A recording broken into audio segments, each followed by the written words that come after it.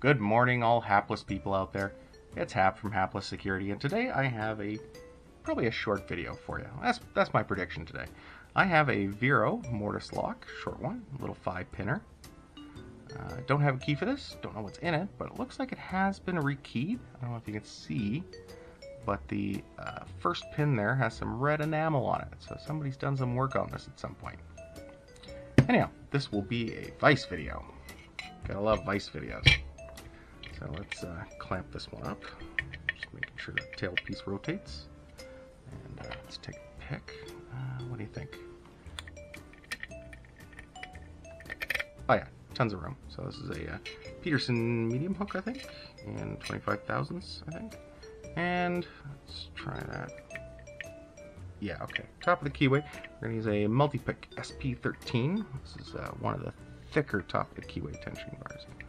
So, one thing I'm noticing here is that it actually is touching the first pin before this part's touching the first pin before this part touches the face of the lock. So I'm actually going to put it all the way in and pull it out just a touch so that I'm not interfering with my first pin.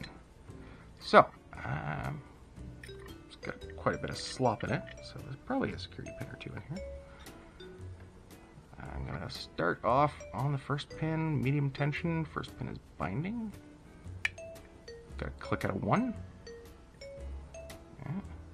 Okay, go on to 2. 2 is binding now. Ooh.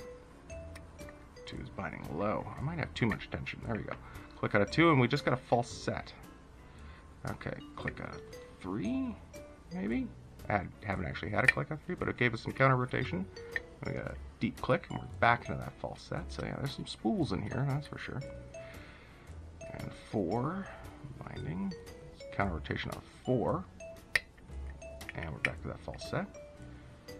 And 5, it's 5, got to say. 5 feels set. Okay, back to 4. 4 is set. 3 gonna talk to us. 3 feels kind of set.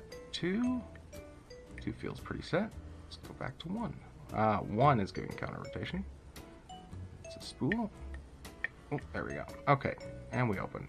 My prediction was true, but it feels like we may have 5 rather deep spools in here. So we're gonna find out. So let's see. That would be the wrong tool for the job.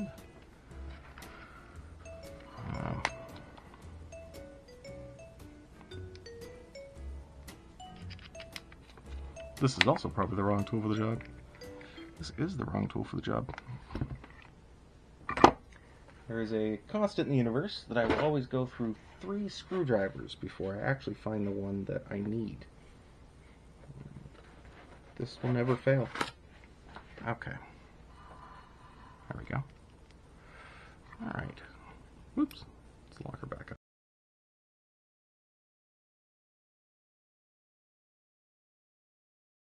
Viro Mortise lock, short one, little 5-pinner. Don't have a key for this. Don't.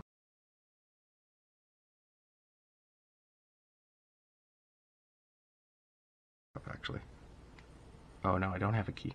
Never mind. We're gonna have to repick this thing again once I get the tailpiece off. Well, there's my my boogery for this video. Hopefully, I won't have another disaster. But you never know. The fun of these is that they're always weird. Okay, I'm gonna try picking this in hand because it actually didn't give us much trouble there. So back to, I'm gonna use the same tools again actually. Now that I know what our binding order is, this shouldn't actually be a difficult pick. Okay, so 2, click out a 2, click out a 3, counter rotation on 4, click out 4, counter rotation on 5, click out 5, let's go back up to 1. Where's 1? Where are you, 1? There's 1. Counter rotation on 1. And yeah. Once you know the binding order, it's not hard anymore. Okay, let us find a follower. Oh, that is the follower, but that's not a gapped follower. Wait a minute, is it? No, that's like a master lock follower. Okay, so we're going to have to use a shim. My gap follower is, thanks to COVID, I'm doing most of these at home. And my gap follower actually happens to be in my office. So, we'll use a shim, and we'll just go for it. There we go. Very little problem there. Let's chuck that. Okay. Pin 1. Yep, definitely a lab pin. Interesting. Okay. Standard 2. Pin 2, standard. Pin 3, standard. Also a lab pin. Pin 4, standard. Looking like this whole thing has been repinned at some point. And I don't see any goofiness on that core. Oh, or do I? Is that some threading on that core? No, that's just tool marks from the milling. No, I thought there was some fine threading there. Okay, let's check out what we got in the Bible. Where are my tweezers? There they are. Also, a rule of these videos that I will never find the tool I need immediately. Okay, so number 1 is, shockingly, a spool. Number 2 is also a spool, yeah. Number 3 is also a spool, yeah. Number 4, also a spool. And let's just hit number 5 here because I don't feel like dealing with springs today.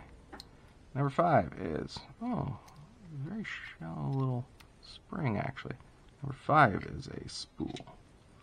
Well now, look at that. Well, okay, maybe I will deal with springs because they all seem pretty low. Yeah, all those springs are pretty compressed. I think this lock's been in service for a long time. Because all those springs are in there, but I can't see a single one.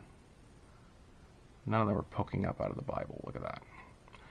Anyhow, it doesn't look like anything goofy in that core, and I wouldn't expect such. But we definitely have 4, 5 identical spools, it looks like. Let's take a peek.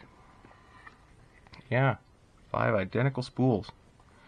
So, what I keep saying about, yeah, this has definitely been repinned, is you can see the different colors here. These different colored pins are actually enamel painted pins. And in some cases they even have a different alloy in them. And that's the way lab pinning kits work. I'll show you here for instance, to identify the colors. So this is actually from a SFIC. This is an SFIC pin, I think. This is from my stack of random pins that I just dump. But yeah, you see how they're colored. And different colors. Actually, you know what? These might be American pins now that I think about it. I was taking a bunch of Americans apart the other day. So, yeah.